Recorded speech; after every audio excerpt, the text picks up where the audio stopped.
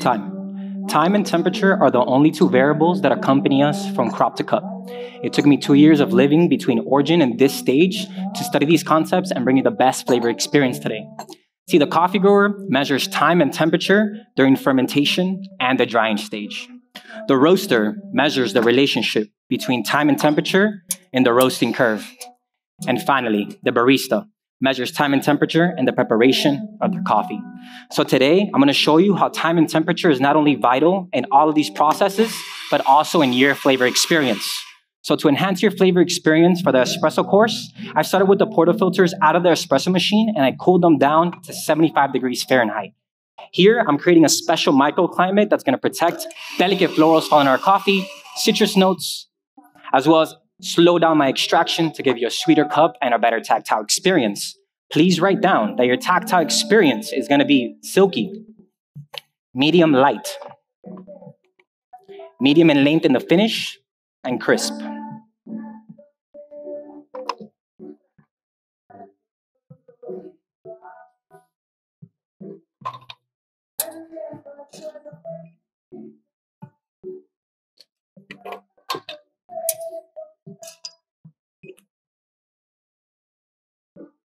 I'm using 2 coffees today, and I'm using a blend of 80% of a Gesha and 20% of a Sidra.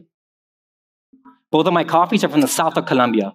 My Gesha is from Micava Farms, and my Sidra is from Granja Paraíso 92. Right now, I just pulled your espressos. As I set them down on your table, I want you to please just evaluate my crema and wait for further instruction.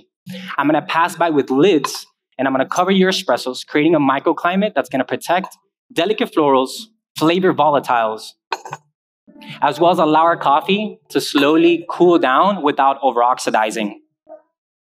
Now, the coffees I mentioned shared a unique pair of variables. The first one is that they were anaerobically fermented in bioreactors. A bioreactor is a fancy word for the vessels used to transform cells and enzymes in fermentation. So I made you each a bioreactor, and they contain real coffee cherries. Use them as a reference, but also we're gonna use them to prime your experience very soon. Write down that because of these bioreactors, you're going to taste black cherry and tangerine.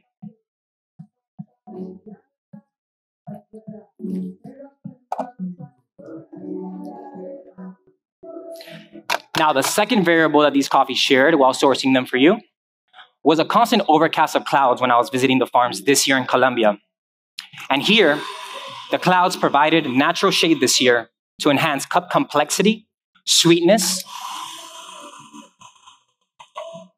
as well as giving us a new floral and flavor of magnolia.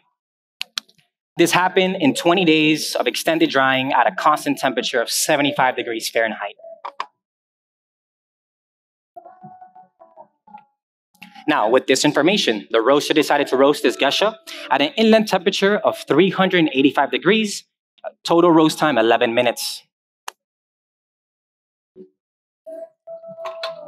The Sidra was then roasted at an inlet temperature of 390 with a total roast time of 11 minutes and a half. And here we developed new flavors of chocolate-covered raisin and simple syrup.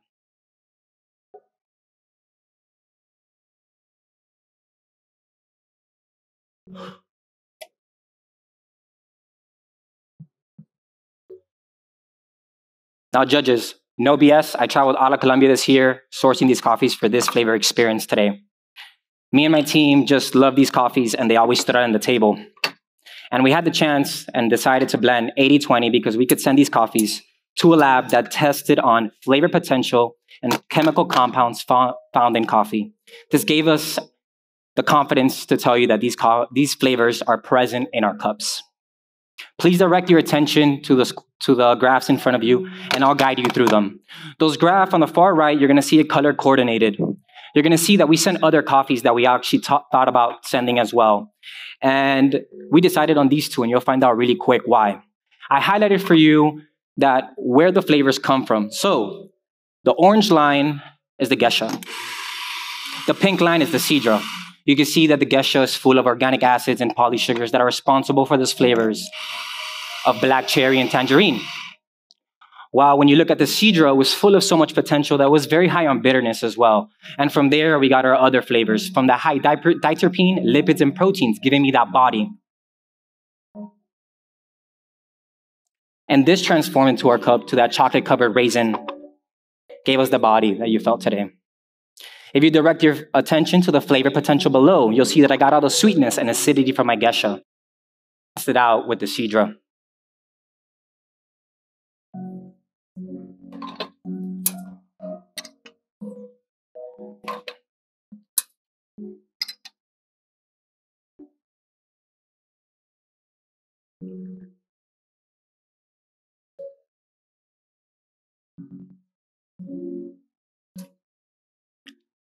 Now, I just pulled all the shots for our espressos.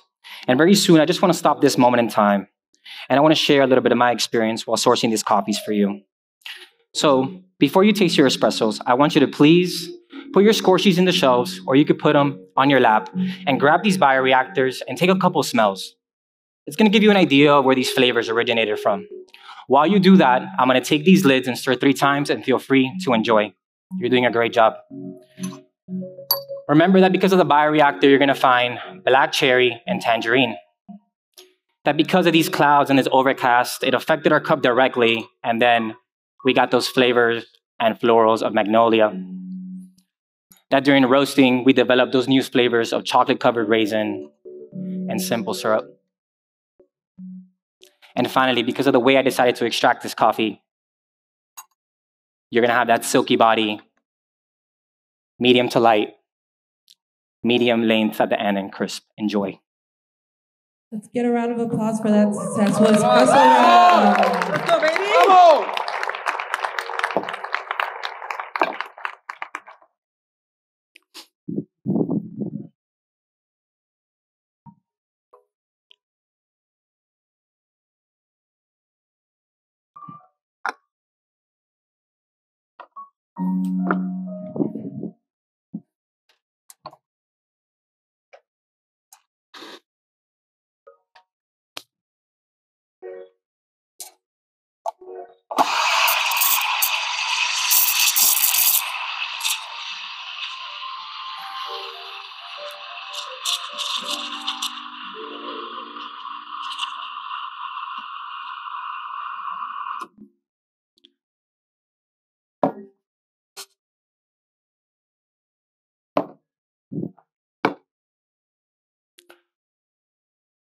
Alrighty, judges, now for our milk course.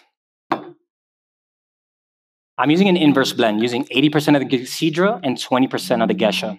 The reason is that I'm using very sweet milk. I also pulled my shots of espresso around 6 minutes ago. Since I'm using 80% of that Cedra, I wanted to enhance the acidity that it was missing and the sweetness. And with this milk, you will taste cocoa dusted chocolate truffle, cowtails. If you've never had a cowtail, it's a chewy caramel candy wrapped around a cylinder of cream. Before you taste, to enhance this flavor experience and place close attention because it's a little confusing, you're going to stir 15 times. On your first sip, you evaluate through the straws, getting those sweet flavors. On the second sip, you evaluate from the rim. You're going to help me create that harmonious balance between this milk and espresso. And then from the rim, you're going to find my favorite note that comes from this milk, passion fruit cream.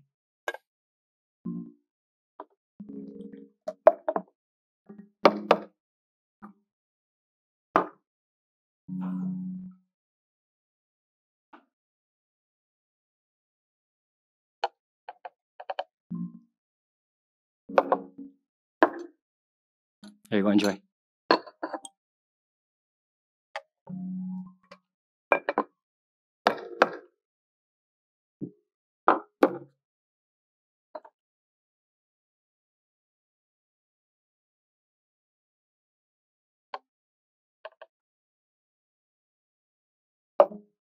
Enjoy. You can place them back on your napkins when you're done. Thank you for that. The amazing busters will go and take those napkins from you when you're done.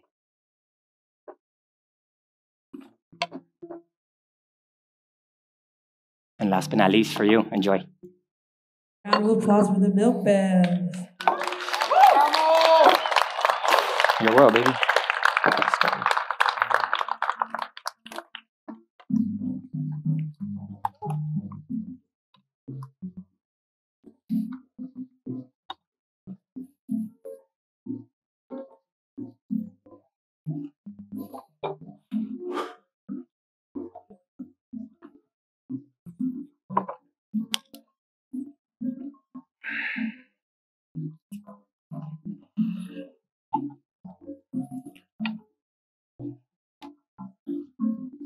Alrighty, judges, for our final course, signature beverage course.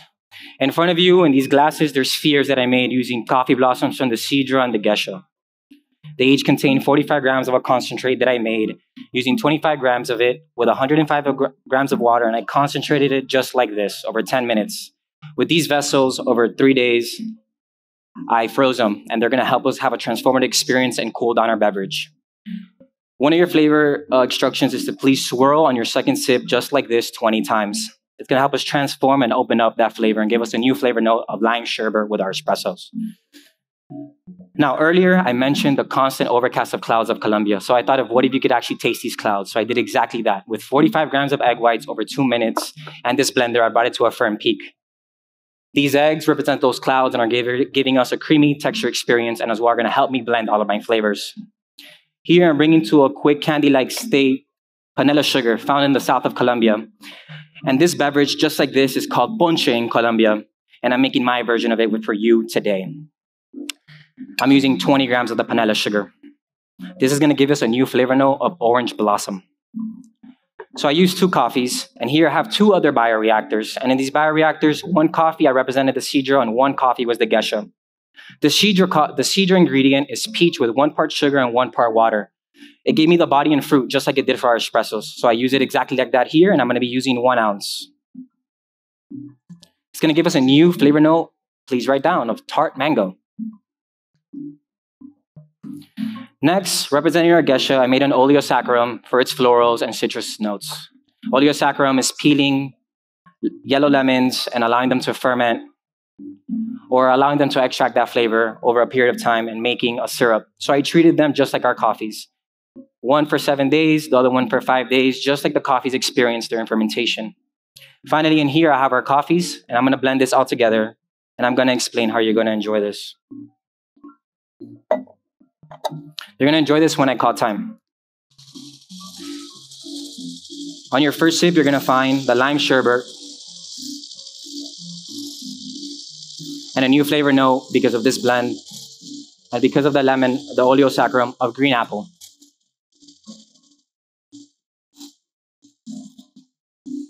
Next, when you swirl those espressos, you're gonna get that orange, that blood orange, tart mango, and ready for the last one, hops. Judges, I want to begin by saying, thank you so much for this transformative experience today and how grateful I am to be here today. And also how happy I am that today I get to serve you those Colombian clouds that we always talk about on stage. Remember to enjoy when I call time.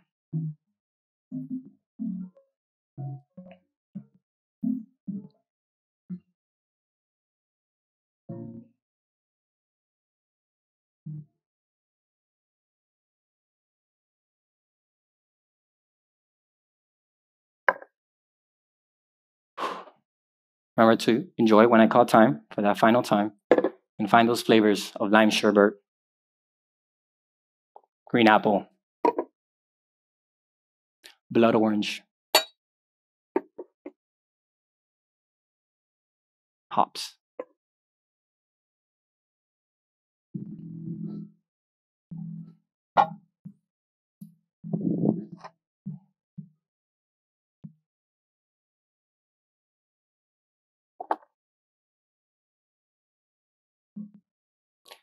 Soon, I'm going to stop this moment in time like I did in the middle of our presentation for one last time, okay? Double check. Judges, please enjoy. This is a wonderful experience. So grateful to be here. And for one last time. Thank you.